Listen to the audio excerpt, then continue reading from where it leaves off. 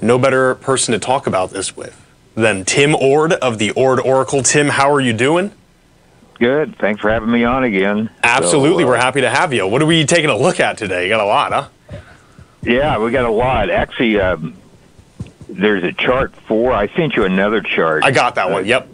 Chart 8. Okay. Yep. That chart 8 takes in place of chart 4. Perfect. So anyhow, let's give chart 1. This is kind of like I've been showing this chart probably for the last month or better, but it's the summation index again. We got a bullish,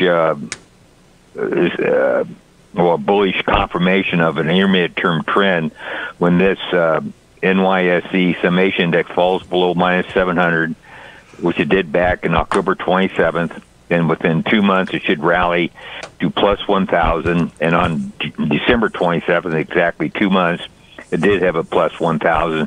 That predicts the next 12 months in general. It could be longer, but in general, should be an uptrend. That doesn't count, there'll be some minor declines along the way. And what I'm looking at today is one of those minor declines. So let's kind of look at that, what's going on. Page or chart 2, and this is the daily SPX TLT ratio, and so that's the second window down from the top. The RSI is a 10-day RSI instead of a 12 or a 14-day RSI. Just seems to work better. And yesterday I put it in my market letter. This gets up around 70. Normally you get short-term highs, and all those blue lines across there are times when the RSI for this ratio got above or got at 30 or 70, plus 70 or higher. And yesterday I forgot what it was like 68 point something or almost 69. So that was kind of a worrisome sign, even though the market could have pushed higher a little bit more. There's kind of a worrisome sign that we're due for some sort of correction, and obviously that today, and I warned that in my market letter, but I don't think this is anything really to fret about. And the reason why, if you look on chart number 3, you're funny you brought the VIX up, so that's what we're going to be kind of looking at here. The acceleration, basically the market, there's different ways at top, but bottoms are a lot easier to pick than tops. And what's going on right now is probably a short-term bottom. Is it today? It's a good chance it could be today, but it's not a long-term bottom. It's just a short-term bottom. And what I do is measure the acceleration of the VIX.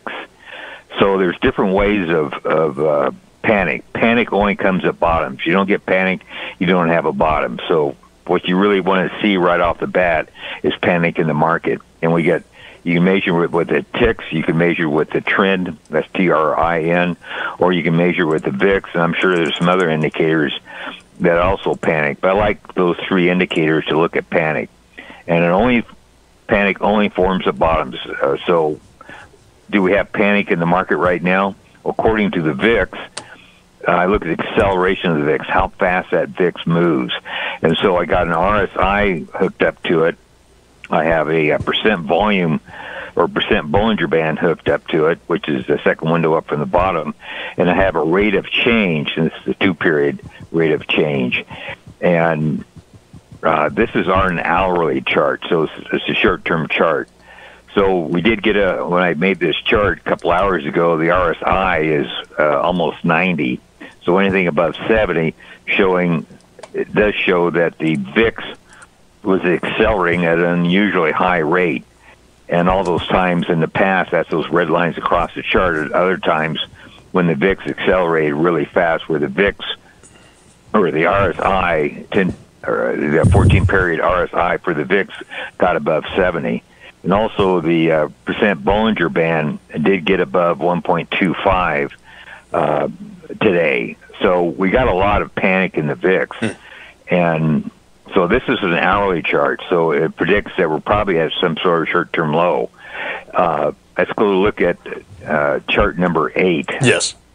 That's that one to replace this chart number 4. This is kind of a similar indicator, but it's on the daily time frame. So you're looking at a daily acceleration of the VIX, and you're looking at an hourly acceleration of the VIX. So the bottom window is the RSI 14 for the VIX, and it has to get above 70 with 70.44 when I did this chart.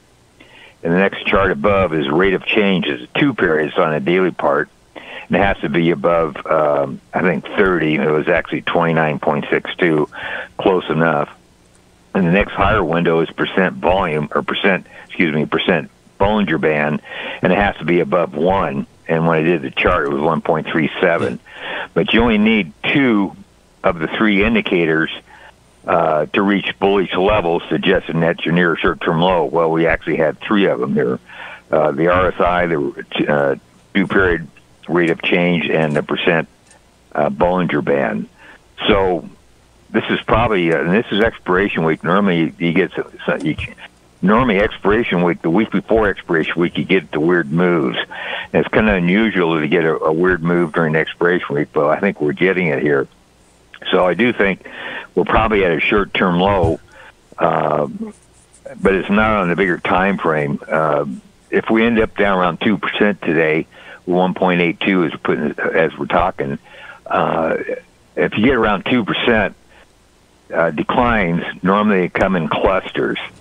So what that means, if the market does bounce here, which we think it will because it is still expiration week, and we at a minimum will get back to the gap area, if not get back to yesterday's high. And I think that may be a worthwhile top. I'm thinking back on January 31st, we had a selling climax at around the 482 area. And I was thinking we were going to see that test of that selling climax, which is, again, January 31st, at some point, probably this month. But I don't think you're going to do it this week. You may do it before the month is out, so later in the month. But on a short-term basis here, I think the market's probably at a short-term low, and we may bounce possibly to yesterday's high, not much more. And then we'll probably build some sort of a top pattern and take a shot back down to 482 area.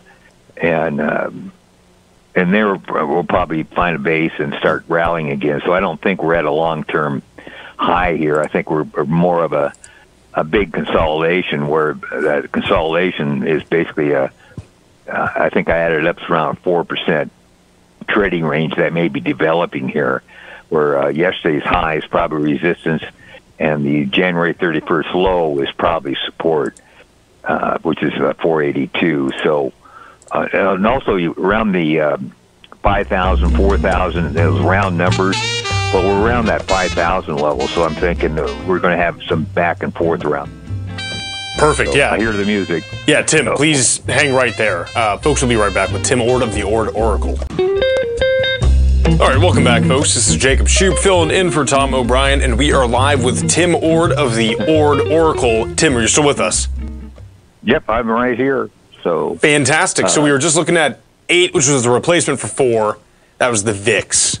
So do you have anything else to say on this one, or do we need to move the chart? I don't know. Do you have any questions? I'm just what I'm measuring is the acceleration of the VIX, and that's panic, and that's what I'm trying to point out here, that we got enough panic in the market to, at least on a short-term basis, to produce a rally that may rally into Friday or something. So. But I think the bigger trend, we're starting a trading range where, again, it would be right above that 5,000 level down to 482, or not 500 level, 502 on the SPYs, and the support around 482. Mm-hmm. I think we may bounce around in that area for a while. I don't know how long, but that does not end the bull market. I think the bull market, I think we still, in general, have a 10% more to go before the year is out to the upside. So this is not, a time to be short, other than a trade back down to 482. So anyhow, do you have any questions? Or no? And honestly, Tim, that's why I love filling in on days that you're here, because you explain things just so simply, right? I mean, it's complex stuff, but I mean, totally. I mean, that was all pretty concise. So. Okay, well, we'll see if it works out or not, but that's my opinion for right now. We'll see how it works out. Sure. But I don't think there's really nothing serious here. You know, the serious thing would be if we didn't see any panics in anything. And, you know, we got a trend right now, 1.25. It's been a lot higher today than that. But, you know, it's I like to see it higher, and that may come on the close. I don't know. But anything above 1.2 on a down day it leans bullish. If we had a big down day and the trend was, say, 0.8 or 0.7, that would be a sign of trouble. Because that would probably mean we're going to go down until that trend starts to, you know, gets above 1.2.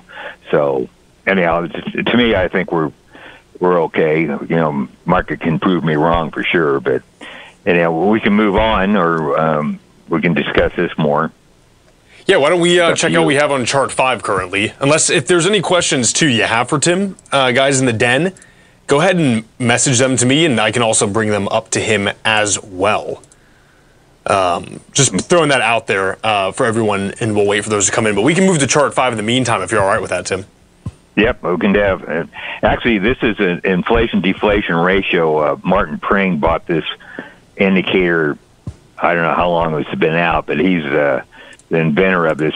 Well, actually, I don't know if you never used it this way. I use it, but I use it with an RSI, and this is I think the daily. Yeah, this is a daily. I'm also going to show a weekly time frame too. But anyhow, the second window down from the top is in the daily inflation-deflation ratio, and the top window is the RSI for this ratio, and works the same way. If it moves, any indicator moves too fast, too quick, one direction, usually you're at most time either high or low.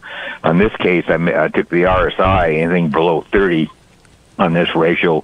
So when this ratio really dives down is when you get the signals. And the bottom window is GDX, next window up is the XAU. And we actually got a signal last week on this indicator. And so even though we're down 5% today or thereabouts, this indicator can be off a little bit, you know, like a week or so. So I don't think we're starting a big decline here. But since the daily inflation-deflation ratio is bullish, and it was bullish late last week, I think we're still okay because, especially with GDX, a lot of times GDX trolls a lot of these indicators. But if you flip to chart 6, this is the weekly inflation-deflation ratio, and it's also producing a signal. It's pretty rare to get the daily and the weekly to have signals at the same time, and this is one of those times it's doing it. And this chart goes back to 2016 and shows all the times the RSI of the inflation-deflation ratio getting below 30 and turning up, which it did last week. And even though we're off 5%, I think there's just kind of a shakeout going on here. So I don't think this is the start of decline. I think we're pretty much ending of a decline. And it works pretty well. It also works when the RSI gets above 70 on this ratio, especially on a weekly time frame, which is those red lines across there. You usually at some sort of a high. And so I think we had last time we got a signal was in October. Now we're getting another one. And pretty much close to the same level, even though we're down a little bit from it. Matter of fact, if you look at GDX, we really haven't changed much from last August. Things just going sideways here, and it's still generating bullish signals. If it was generating bearish signals going sideways, that would be a problem. But we're not. We're generating the bullish signals, so I'm still thinking we're probably basing it here. And if you flip to chart 7... Yes, and everyone's asking about the GDX as well in the den too. So, okay, this is kind of unusual. I should have probably took this chart back, but we're down. I don't know when I did this chart around 5% or better, and both those indicators. Normally, when you get above -10, which we did a couple of days ago, on the bottom window, I guess you defined it. The bottom window is GDX up-down volume with an 18-day average. Next window up is GDX advanced decline with an 18-day average. And even though the GDX has moved down, this indicator has moved up. And so there's a positive divergence going on, but the rally really doesn't get going until both indicators or at least one of them gets above -10 and stays above -10. What's unusual here, these two indicators are not really backing off much below -10, even though we're off 5% today. So I'm thinking it's kind of a shakeout thing going on. I don't think on the bigger time frames this is like it's going to continue down. I'm thinking, especially with if the weekly was more near a sell signal than a buy signal, I think that would be worrisome. But that's the opposite. We got the daily and the weekly both generating buy signal, and we're still down 5% today. But that kind of, with those two indicators, the RSI probably today will be even lower than it was a couple of days ago, signaling that, this is probably still low. So how low is low? Where's the thing ending? I assume would be right around in this vicinity, because I'm not seeing I see a positive divergence, especially on this indicator on chart 7. As the market moved down, this indicator was going up, showing that actually the advanced decline is getting stronger, and the actually up-down volume is getting stronger.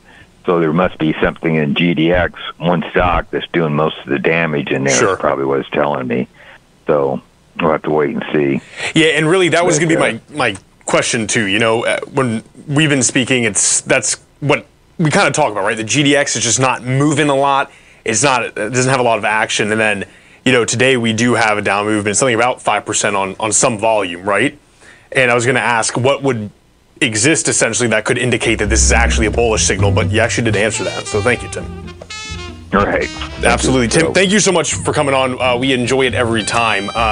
Guys, that is Tim Ord of the Ord Oracle. That is ord-oracle.com. Go give it a check out. Tim, thank you so much for joining us today.